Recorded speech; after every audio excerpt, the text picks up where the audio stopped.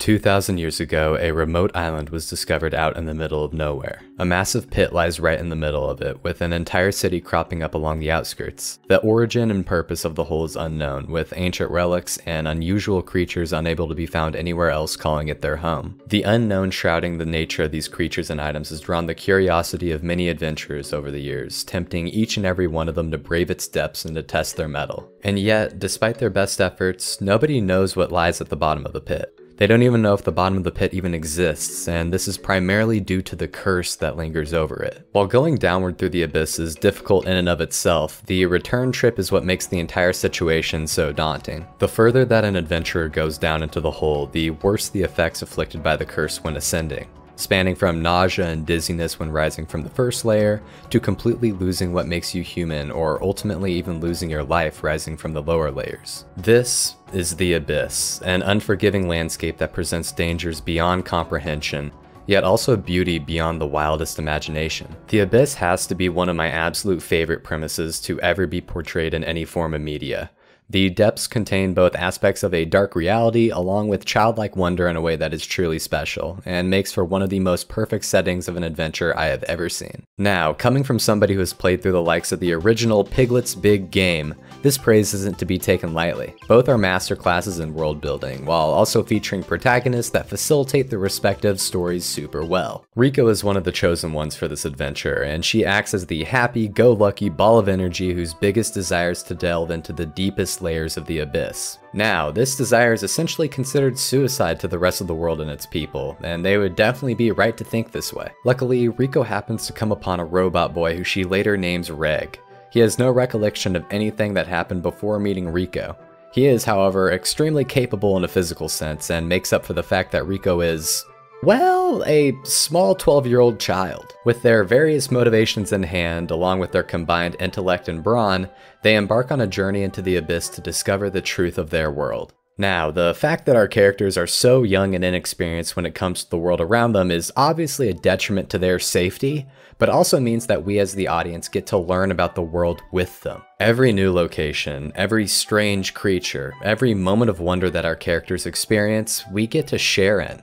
I found myself constantly having the same reaction to beautiful sights as our characters did, and that's a testament to how invested the show had me by the end of it all. This investment is a double-edged blade, unfortunately, as it is not always shits and giggles as our characters make their way into the old pit. We are constantly reminded that our protagonists are not the predators in this world.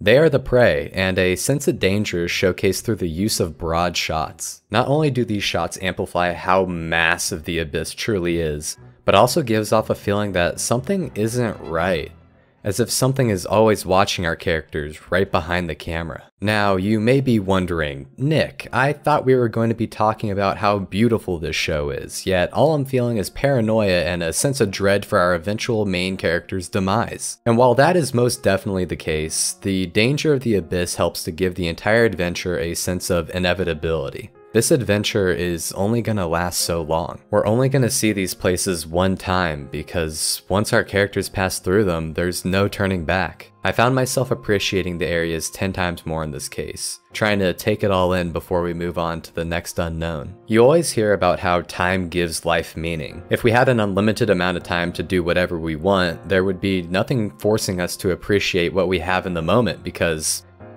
we can just come back to it later. Our characters don't have a lot of time, and because of that, we only have a handful of opportunities to take in what the abyss has to offer. And good lord, is it beautiful. I don't know if Jesus himself descended down from the heavens with the sole intent of drawing the backgrounds for this show, but good God, I would believe it if somebody told me it was true. I've heard a lot of people compare the general art style to what Studio Ghibli pumps out, which is probably one of the biggest compliments a studio can receive.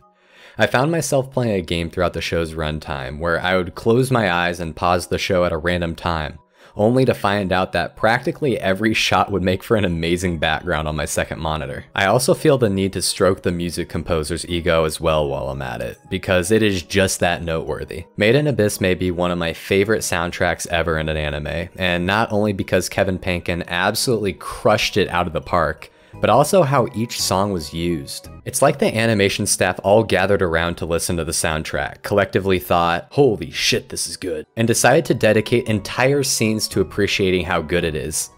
Because, well, that's basically what they did. Montage scenes with our characters acting in silence while the music dominates the scene happens more than once, and I almost found myself enjoying these parts more than the regular show because of how perfectly the music and artwork synchronize together. These scenes are perfect examples of show, don't tell, and this method of storytelling helps to build up the mystery surrounding the abyss. You aren't told what to expect when going down into the abyss, because nobody in the show really knows what to expect past a certain point. This is important because, after all, Made in Abyss is a show about adventure. If you know everything that's going to happen before it goes down, there isn't much to look forward to. Being pleasantly surprised whenever you find a safe area, or your gut sinking at the discovery of a dangerous creature is what it's all about. You don't know what's awaiting your characters further down in the depths of the abyss, and while this definitely serves as a source of anxiety, I can't help but get excited at the thought of discovering something amazing. As perfectly wrapped up by a quote directly from the show, a longing for the unknown, you see, is something no one is capable of keeping down. Just like how I long for a second season of Hunter x Hunter, wishing to learn about something brand new is what pushes us forward in our everyday lives. This primal instinct is showcased perfectly through our characters and the abyss, and one of the reasons why I get excited just thinking about what's next for the show. As of the time that I'm writing this video, I have yet to watch the Made in Abyss movie sequel. To say that I have high expectations would be an understatement, considering how great the series has been up until this point. But I have a bag of rocks and the address of the author's house in case anything goes wrong, so no worries there. Anyways, I think the point I've been trying to get across can be summed up something like this.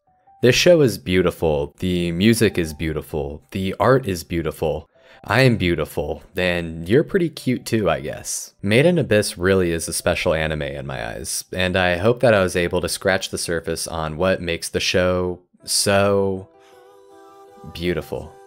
Have a good one, everybody. See